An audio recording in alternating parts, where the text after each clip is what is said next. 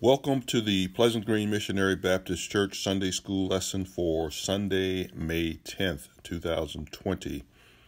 We're in lesson 11 of the Faith Pathway Adult Quarterly Commentary, also the Standard Commentary. We are also in Unit 3, which is entitled Call to God's Work of Justice. Call to God's Work of Justice. Lesson title from the quarterly is A New Day is Coming. Our devotional reading is taken from Zechariah chapter 8, verses 18 to 23. Our background scripture, the entire chapter 8 of Zechariah. And our printed or lesson passage is taken from Zechariah 8, verses 1 to 8, and then 11 to 17. The key verse is verse 15, which reads, So again have I thought in these days to do well unto Jerusalem and to the house of Judah, fear ye not. Lesson aims or number 1, comprehend the impact of God's presence in a community. Number 2, yearn for God's perpetual presence and the promise of justice it brings. Now we know we have God's perpetual presence in us, in the person of the Holy Spirit, those of us who have trusted in Christ. And then number 3, pray for God's presence to result in a communal sense of justice, prosperity, and unity. The quarterly lesson has 3 major divisions. The first is a new status. That's covered between chapter 8, verses 1 to 8. The second is reversed fortunes, covered between verses 11 and 13.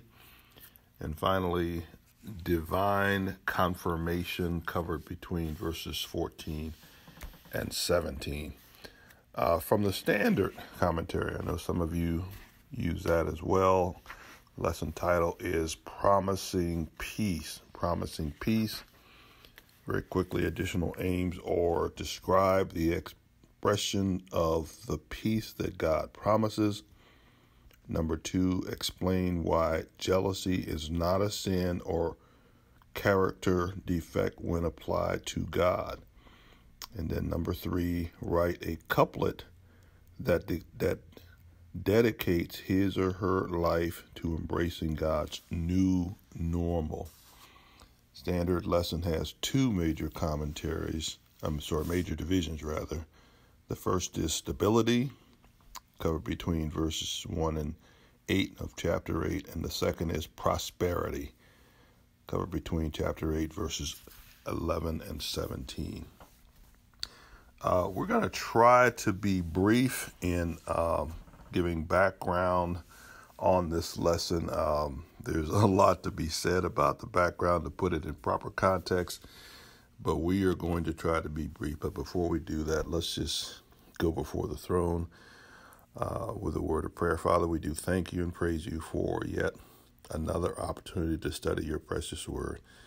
Lord, even in the midst of these trying times, Lord, we know that you are in control. You're in full control.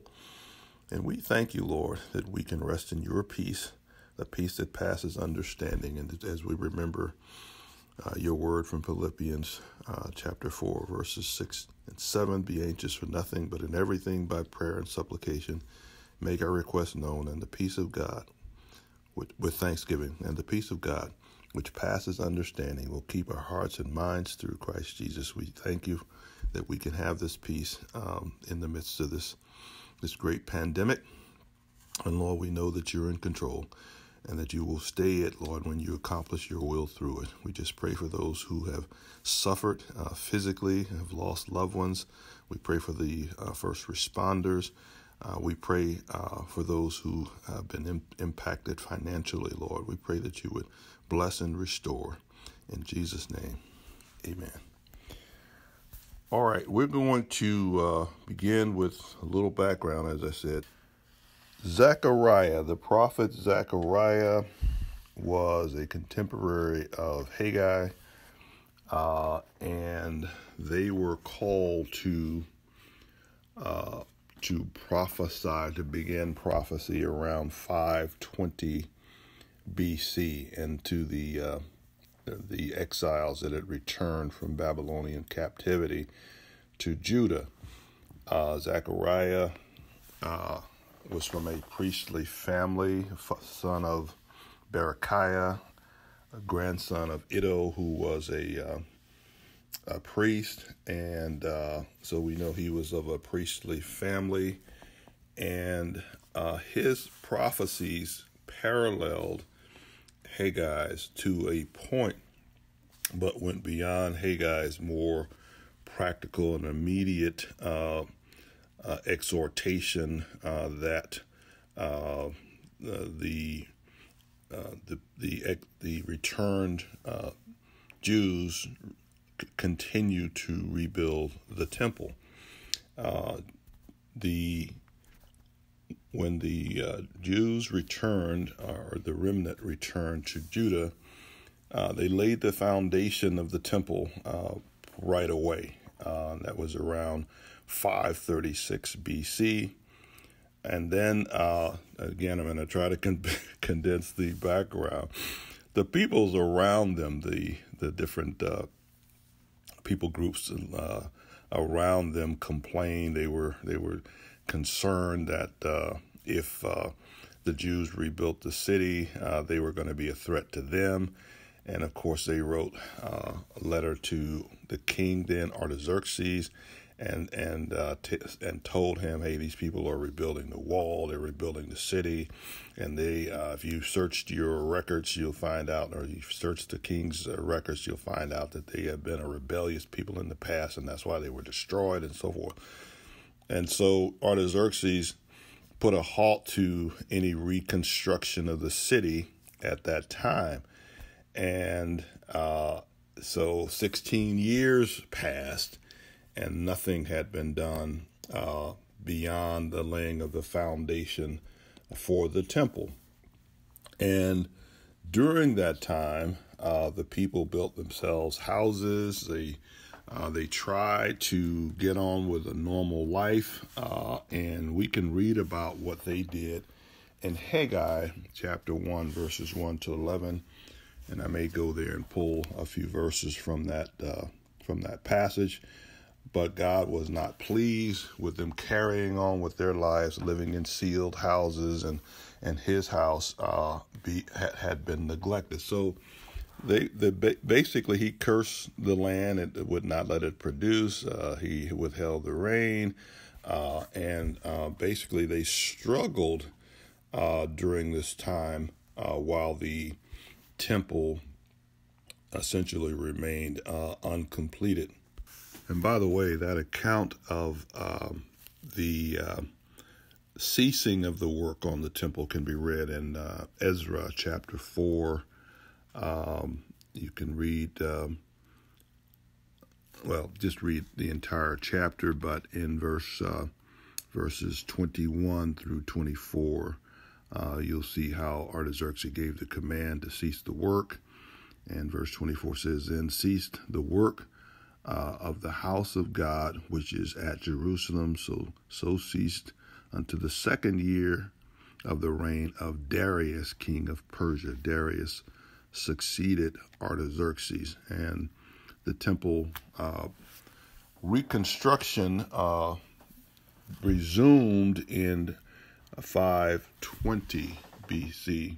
520 BC, in the time of Zechariah's prophecy that we're going to be studying today is believed to have been right around 518 BC. So we're right a couple of years into the rebuilding of the temple. It was completed in 515 BC. So they completed it in 5 years after they resumed work. And so God is that's kind of the backdrop.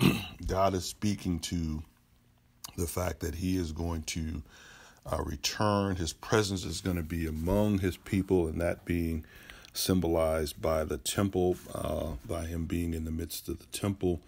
And and he offers promises to them of blessings and restoration, and some of them obviously are near future, intended for those who had returned from Babylon or their descendants, and some of them are yet to be fulfilled. They're future yet. Okay, and we'll try to distinguish as we go through God's word here. Now, as always, I try to ask the question before I study a lesson, and while I'm studying it, even, what does it say? What does it mean? And what does it mean to me, or what does it mean to us? How do I apply this to my life, to my Christian walk? And this is, again, a historical narrative, but God gives information that is beneficial for us in these historical narratives. He reveals his character to us. He reveals his patience. He reveals his love. He reveals his concern. He reveals his power. He reveals his provision. He reveals a lot to us. And so I asked myself a few questions at the outset of the study, or after I was in the midst of the study, I should say. What does God's restoration look like? I mean, what does it look like in our lives? What does it mean to have God in our midst? We know we born-again believers in Christ are indwelt by his Spirit. He is in us. He walks in us. And we are his people, and he is our God. And then number 3, how should we respond to God's protection, his care, and being him being in our midst? What kind of response does that require from us? And then obviously we see throughout the lesson more of God's character. What does the lesson teach us about God's character, his faithfulness to his people, his power and his provision for them? Now, with that as a little background, let's start with our first passage, our first division here from the quarterly. And I do want to point out one typo for those of you who read the biblical context in the quarterly. The writer says that the temple foundation had been laid in 586 BC. He meant 536 BC. That was a typo there. And of course, it was completed in 515 BC. He has that correct. But otherwise, I think his commentary is really on point here. So the first division, a new status, verses 1 to 8. I'm going to read from the KJV, but I will be perhaps going back and forth between the NIV and the KJV for better clarity. Verse 1, again, the word of the Lord of hosts came to me, saying, Thus saith the Lord of hosts, I was jealous for Zion with great jealousy. I was jealous for her with great fury. Thus saith the Lord, I am returned unto Zion, and will dwell in the midst of Jerusalem. And Jerusalem shall be called a city of truth, and a mountain of the Lord of hosts, the holy mountain. Thus saith the Lord of hosts, there shall yet old men and women dwell in the streets of Jerusalem, and every man with his staff in his hand for a very age. And the streets of the city shall be full of boys and girls playing in the streets thereof. Thus saith the Lord of hosts, if it be marvelous in the eyes of the remnant of the people in these days, should it also be marvelous in my eyes, saith the Lord of hosts? Verse 7, thus saith the Lord of hosts, behold, I will save my people from the east country and from the west country, and I will bring them, and they shall dwell in the midst of Jerusalem, and they shall be my people, and I will be their God in truth and in righteousness. That's verse 8. All right, we're going to jump right in here and back up to verse 1 and have some verse by verse commentary here, discussion. Verse 1 again reads, "Again, the word of the Lord of hosts came to me saying." Now that's verse A rather. Verse 1. That's a common way of prophets introducing what they're about to say, which came from the Lord. What Zechariah adds, which is not common, is he addresses God as the Lord of hosts, or Sabaoth, or Sabaoth, depending on how you pronounce it, the Lord of hosts, or the Lord of might, the mighty God, speaking of his armies. And this speaks of his power to deliver, his power to accomplish whatever he desires. And Zechariah mentions or refers to God as the Lord of hosts some 50 times in his book here. So that's what he's intending to convey, that this is a God of power and he's fully capable of accomplishing whatever he determines to do. 2a, thus saith the Lord of hosts. Again, he's doubling down on this name, okay, for emphasis of his power, delivering and preserving power. 2b, I was jealous for Zion with great jealousy, and I was jealous for her with great fury. Now, this may be a little concerning or confusing for some students when it says that God was jealous, because in our culture, jealousy has a very negative connotation. But when it's used in reference to God, it is not speaking of the kind of jealousy we think of when we use that word, or when we hear that word.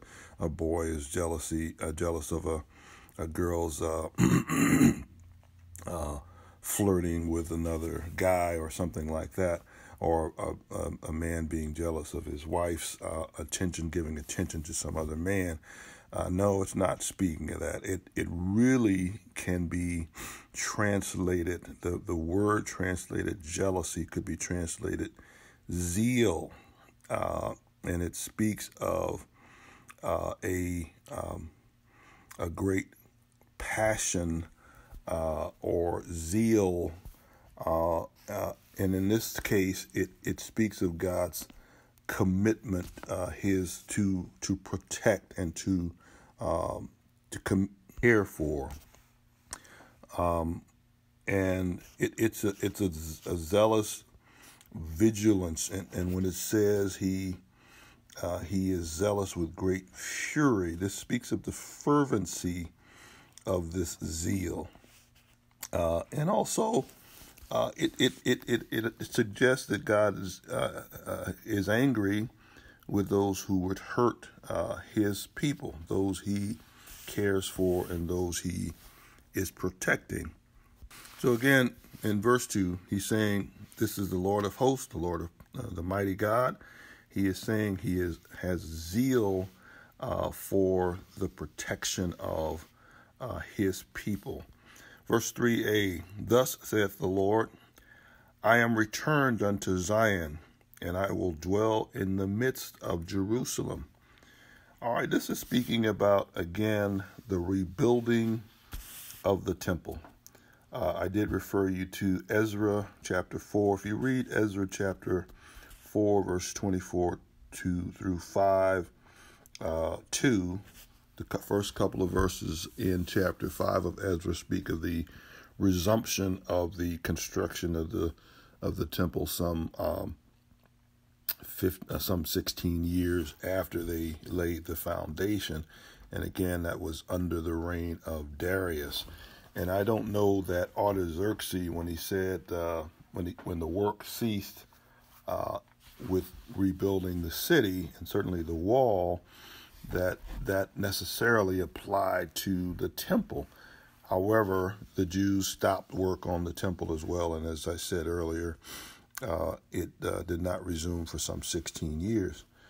3b says, so God is talking about him returning. What he means, once the temple is reconstructed, his presence will be symbolized in their midst as it was before. The temple was a symbol of God's presence among them.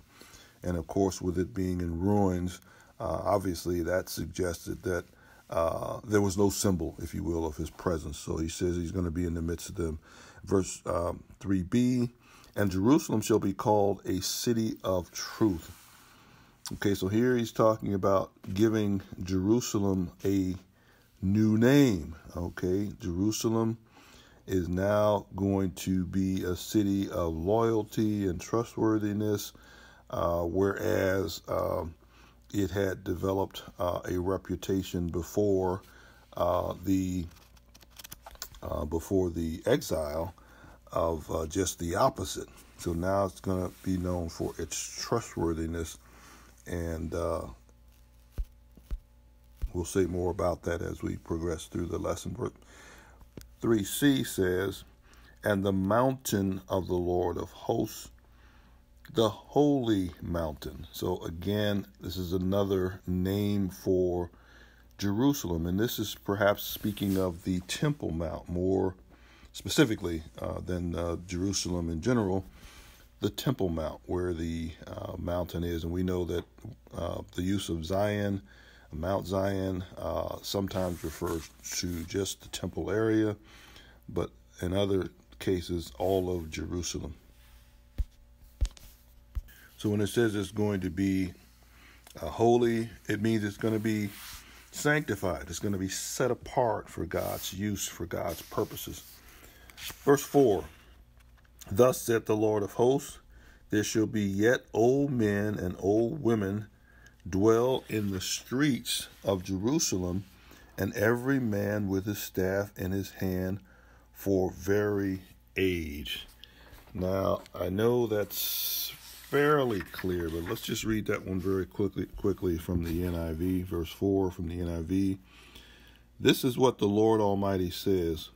Once again, men and women of ripe old age will sit in the streets of Jerusalem, each of them with cane in hand because of their age. Now, what does that suggest? It suggests that there's going to be peace. The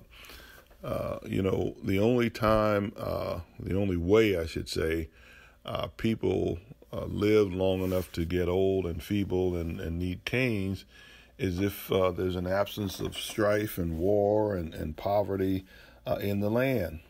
If there are those things in the land, the most vulnerable and the weakest are the ones that usually succumb to it first.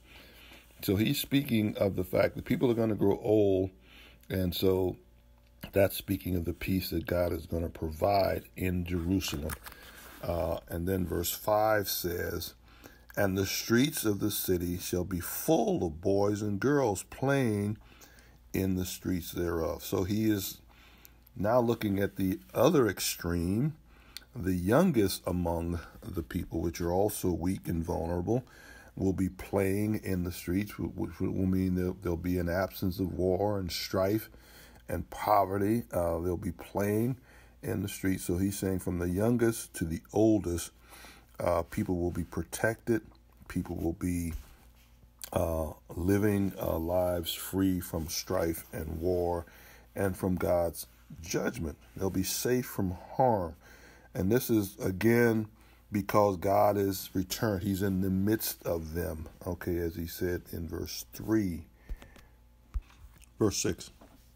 Thus saith the Lord of hosts, again, speaking of his might, the Almighty God, if it be marvelous in the eyes of the remnant of the people in these days, should it also be marvelous in mine eyes, saith the Lord of hosts?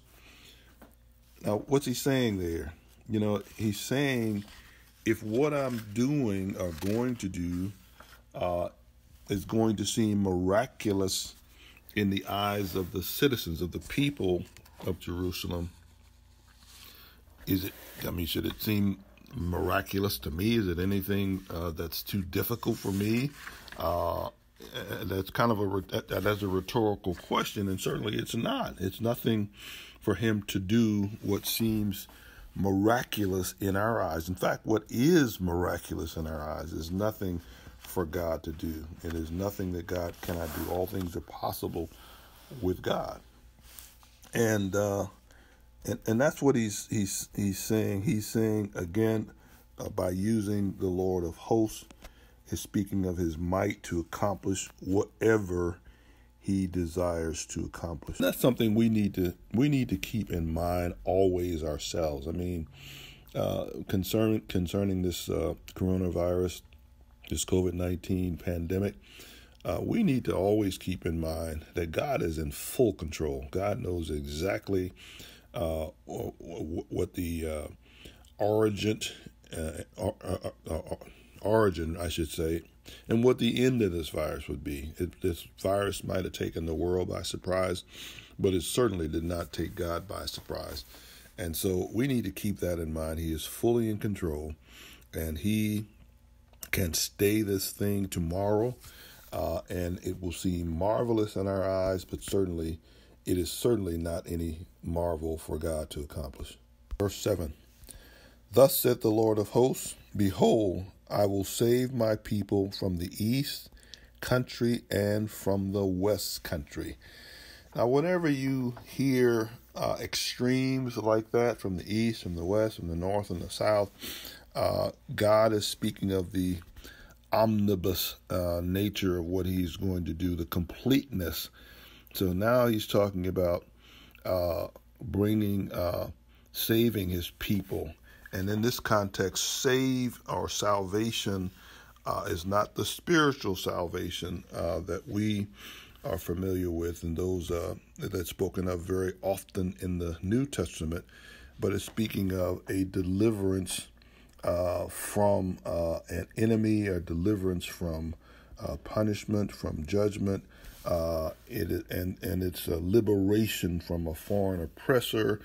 This is what it's speaking of in this context. And the basic word salvation is really translated from a word that means deliverance. We know our spiritual salvation involves deliverance from the penalty of sin, from the power of sin, and ultimately from the very presence of sin. Those three tenses are used in our salvation, our spiritual salvation. Now, it's believed that this passage may be suggesting a future deliverance. Certainly, a remnant has returned from Babylon, but with the broadness of this deliverance he's talking about, it suggests that this is a future yet deliverance of all God's people. And we are among those, by the way.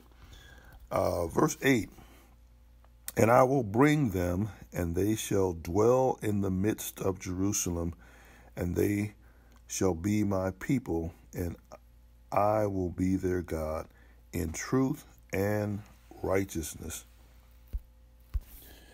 Now, I'm going to read a couple sentences from the quarterly commentary here, and it says, reflecting on these promises to Israel provides hope for a better future for those who are his children.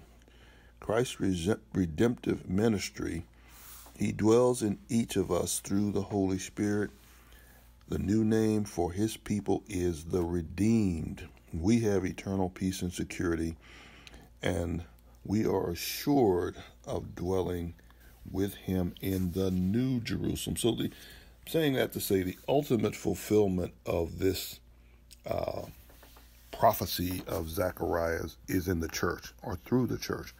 But he is talking about bringing Jews in the near term in the midst of Jerusalem, where his presence is now, and he is talking about the characteristics that they are going to have being in the midst of Jerusalem and in his presence. Characteristics of truth and righteousness, recognizing, understanding the truth in the Word of God, and of course righteousness, doing what is right in the sight of God.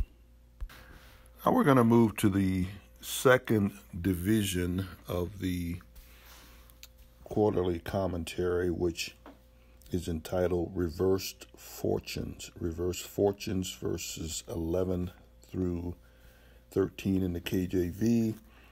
But now I will not be unto the residue or remnant of this people as in the former days, saith the Lord of hosts. For the seed shall be prosperous, or the descendants or offspring shall be prosperous. The vine shall give her fruit, and the ground, no, I'm sorry, I didn't mean that. I mean actual grain, not offspring. Verse 12. For the seed shall be prosperous, the vine shall give her fruit, and the ground shall give her increase, and the heavens shall give their dew, or rain, and I will cause the remnant of this people to possess all these things. Verse 13. And it shall come to pass that as ye were accursed among the heathen, O house of Judah and house of Israel, so will I save you, and ye shall be a blessing. Fear not, but let your hands be strong. All right, let's back up to verse 11. Let's go verse by verse here. And here again, it really helps to give some context to this passage if you read Haggai, chapter 1, verses 1 to 11. Verse 11 says, But now I will not be unto the residue or remnant of this people as in the former days, saith the Lord of hosts. How was he, and what were the former days? Well, he was withholding rain. In fact, let me just pull a few verses from that passage I just referred to in Haggai chapter 1. He says, I'm going to just back up to verse 6. And it says, Ye have sown much and bring in little. Ye eat, but ye have not enough. Ye drink, but ye are not filled with drink. Ye clothe you, but there is none warm. And he that hath earneth wages to put into a bag with holes. Thus saith the Lord of hosts, Consider your ways. Go up to the mountain and bring wood and build a house, and I will take pleasure in it, and I will be glorified, saith the Lord. Ye look for much, and lo, it came to little. This is verse 9. And when ye brought it home, I did blow upon it. Why, saith the Lord of hosts? Because of mine house that is waste, and ye run every man unto his own house. Verse 10. Therefore the heaven over you is stayed from dew or rain, and the earth is stayed from her fruit. And finally, verse 11. And I call for a drought upon the land, and upon the mountains, and upon the corn, and upon the new wine, and upon the oil, and upon that which the ground bringeth forth, and upon men, and upon cattle, and upon all the labor of their hands. That is the what he did before. And the before was during the 16 years between the laying of the foundation of the temple, or rebuilding of the foundation, and the resumption of the rebuilding of the temple. So that's what he's saying. The former days, or those 16 years, saith the Lord of hosts, the Lord Almighty. Verse 12. For the seed shall be prosperous, the vine shall give her fruit, and the ground shall give her increase, and the heavens shall give their dew, or rain, and I will cause the remnant of the people to possess all these things. So what is he saying? He's basically going to reverse the curse. While they were dithering or procrastinating about completing the temple, God judged them was judging them, and now he's saying he's going to not only end that judgment, he's going to reverse what he was doing before. He's going to cause them to increase, cause the land to be fruitful, bring the rain, bring the increase of their crops, and so forth. Now, what does this say here? I mean, to us, it speaks of God's priority and the priority we, his people, should have. I mean, we should put God before everything. When we, it's often said, you can tell about a person's spiritual life by looking at their checkbook. And I think there's a lot there's a lot of truth in that. Where are their priorities? In fact, how they spend their time generally. Is it for their just consumed on their own pleasure and their own selfish needs, or their own selfish desires, I should say, or do you see them devoting the best of their time, talent, and treasure to the Lord? And that's what he desires of us today.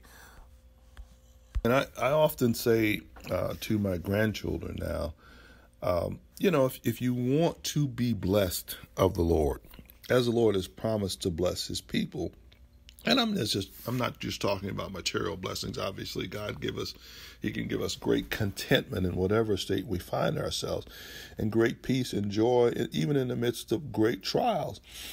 We need to be in the place of blessing. And the place of blessing is being obedient, being faithful, being worshipful, recognizing him as the first, and giving him the highest priority in our lives. So the first thing the Jews should have done on their return was completed the temple, began to return to the worship and sacrificial services that God had required of them. Let's go on to 13. And it shall come to pass that as ye were a curse among the heathen, O house of Judah and house of Israel, so will I save you, and ye shall be a blessing. Fear not, but let your hands be strong. All right, so he's talking to all of Israel. When he talks about the house of Judah and the house of Israel, he's speaking about the divided kingdom, the southern kingdom of Judah, and what had been the northern kingdom of Israel. Obviously, these are scattered, but God knows certainly where each of them were. But he's speaking of the entirety of his people, Israel. And he is saying he's saying just as, and he's actually reversing things here, but he's saying just as you were a curse, he's saying to who? You were cursed among the heathen. God intended for his people to be ambassadors, his ambassadors, to not only those immediately around them, but to the world. He wanted the people to see him, his righteousness, his righteous judgments and laws and standards for living, and not what they had become idolatrous and sinful practices of all kinds of sins and loathsome in his own eyes. And ultimately the object of his judgment, when he had first the northern kingdom taken captive by Assyria and dispersed, and then the southern kingdom taken captive by Babylon, he spoke of his judgment. And of course, that didn't do anything for God's reputation. It didn't do anything positive for God's reputation to have disobedient people that he had to judge in such a manner before the heathen. But now he's talking about making them a blessing. Now they're going to reflect the true character of God to these nations around, to the heathen around them, to the unbelievers, as we should. When we were delivered from bondage to sin, when we were made new creatures in Christ, we certainly should have began to reflect Christ in the sin-sick and dying world, in this dark world that we're in. We were brought out of darkness into light, and now we should reflect light back into the darkness. John 8:12 says, "He that followeth me shall not walk in darkness, but shall have the light of life." And Jesus says, "I am the light of the world. He that followeth me shall not walk in darkness, but shall have the light of life." And that light should be a reflection of him in the darkness of our world today. And finally, he says, "Fear not, but let your hands be strong." You know, when we are fearing, our hands are feeble and weak. But he's saying, he said, strengthen yourself and get ready to work. He's talking about renewing one's power and motivation to act. And in this case, to act in the right way, with power, with having been encouraged and with confidence in the service of God. Okay, not doing those things to serve our own needs, our own selfish needs or desires, but doing the service of God. Verse 14. Now, actually, we're beginning the third division from the quarterly, which is entitled Divine Confirmation. Divine Confirmation. So let me just read verses 14 through 17. "For thus saith the Lord of hosts, as I thought to punish you when your fathers provoked me to wrath, saith the Lord of hosts, and I repented not, so again have I thought in these days to do well unto Jerusalem and to the house of Judah. Fear ye not. These are the things that ye shall do. Speak ye every man the truth to his neighbor. Execute the judgment of truth and peace in your gates."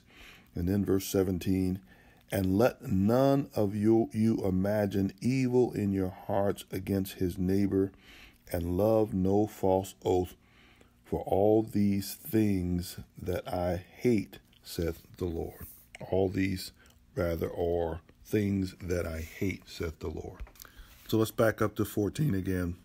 "For thus saith the Lord of hosts," again, the mighty, almighty God, "as I thought to punish you when your fathers provoked me to wrath." And this is concerning the wickedness, idolatry, and other wickedness that they practiced that ultimately led to their being exiled to Babylon, and again also Assyria. And then he's talking about the fathers that of course lived before the exiles. They provoked him to wrath, and he says, "Saith the Lord of hosts, and I repented not." Now, we generally think of this word repent. In fact, it has several meanings, the most common of which is derived from the word metanoia, which means to have a change of heart and mind. And when it's used in connection with God, when God says he repented or repented not, it is not speaking about him having a change of mind. God knows what he's going to do and what he's not going to do, and does not change. He's immutable. He does not change. But in this case, this word is also translated comfort. It can be translated sorrow. It can be translated comfort. And it said, this did not comfort the Lord. He took no comfort in this, in the judgment that was a result of him being provoked to wrath. Verse 15. "So again, have I thought in these days to do well unto Jerusalem and to the house of Judah." So what's he saying between those two verses? He said, as I was determined to punish you for your sins because you provoked me to wrath, I was deliberate about it. I warned you about it. You go back to Deuteronomy 28. You can go back to all the warnings that I gave you through the prophets. And I made good on my promise to judge you because of your sin. He's saying, as I did that, I am equally determined to do well unto Jerusalem. And he's talking about the people now. and the house of Judah. He's again, that's a couplet there. He's talking about Jerusalem as the place and people, and the house of Judah certainly as the people. And he's telling them not to fear. Not to fear what? Not to fear further judgment. Not to fear further punishment. Now, obviously, he's going to give them some expectations here in the last verse.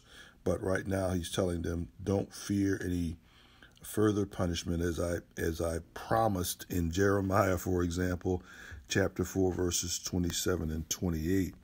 And that really reveals God's resolute intention to punish his people, his covenant people, for their sin.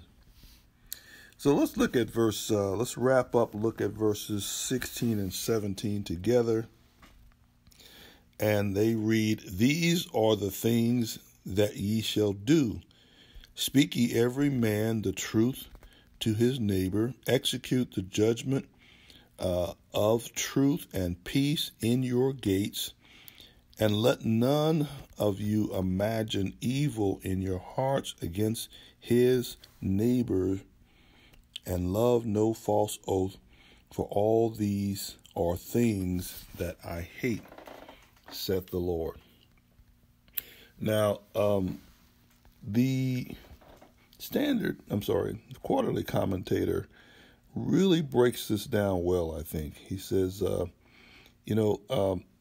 if met, they would reflect spiritual genuineness rather than hypocritical religiosity. These are expectations that God set, specific expectations that accompany his promise of restoring them and being in their midst and protecting them and basically doing well by them, as he said in verse 15. And he basically breaks them down by 5 specific expectations. And the first is the people were to demonstrate integrity in their relationships with each other. Okay, second, and here's the thing. How do we serve God? And I know I'm getting a little long here, but how do we serve God? I mean, God doesn't need anything from us. He doesn't need our money. He doesn't need our compassion. He needs our faith in him. Certainly, he wants us to love him, appreciate what he does for us. But we demonstrate our love for God by serving others. The cattle on 1,000 hills are God's. John, 1 John chapter 4 tells us, hey, how can you say that you love God who you cannot see when you don't love your brother who you can see? So we serve God through serving others. We demonstrate our honesty and our sincerity in our relationships one with another. Second, he says equity and truth were to characterize judgments made. And this is just not on a personal level. In the passage I just read, a couple of verses I just said, he says, judgment and truth and peace in your gates. Now, those of you biblical scholars out there know that the gates were usually, at the entrance to the city, and it's where the leaders of the city executed judgment. People brought matters, great and small, to be heard and to be judged at the gates. So he's saying, as a civic matter, you are to execute judgment, and certainly in truth, and certainly in your personal relationships one with another. They are to be characterized by truth and good judgment or righteous judgment. Third, none of them were to devise evil in their hearts against their neighbor. This is any kind of evil. Covetousness, this is any kind of evil. Try to do them some harm, try to lie and gossip about them, any kind of harm against their neighbor. And that certainly applies to us today. We are commanded to love our neighbors as ourselves. That is the second great commandment. Fourth, they were to avoid a love for perjury or false oaths. That's lying. Basically, we are not to lie. We are not to love deceiving people about any matter. And then finally, they were expected to hate all that God hated. Now, if you want a good standard for your behavior, you just don't do what God hates. You just hate what he hates. He hates sin. He hates covetousness. He hates all manner of sin. And if you just hate what he hates and restrict your behavior to those things that he loves, that he delights in and doesn't hate, then you'll have a good standard for your Christian conduct. Now, we are, again, running long here, and I apologize for that. Sometimes I get carried away, but I do believe in expository teaching, and that's going verse by verse to expose the meaning of each verse in the context of the passage. And I hope that we've done that. Now, what does it mean to us? What are our takeaways? Again, we learn more about God's character in this passage, about his forgiveness, about his willingness to forgive, about him exhorting. He sent Haggai and he sent Zechariah to exhort his people. And of course, they worked along with Zerubbabel, who was the then civic leader at that time, and Joshua, who was the high priest at that time, in exhorting the people to get back to what was important to God. Okay, we can get so bogged down in trying to with our concern about our own personal and selfish needs that we neglect God. And as I've said many times in the past to various people, when the Bible speaks of the godless, it is not necessarily speaking about the most despicable sinner you can imagine. It is speaking about those people who just don't regard God in their daily living. They just go about their lives as if God didn't exist. God wants preeminence in our lives. And of course, this is a lesson that teaches us that. And then we see what God has promised to protect us, to provide for us, to increase us, but he has expectation of us, which I just read. And I hope that the lesson was clear. And we're going to say, we pray that God will bless you and keep you till such time as we meet again.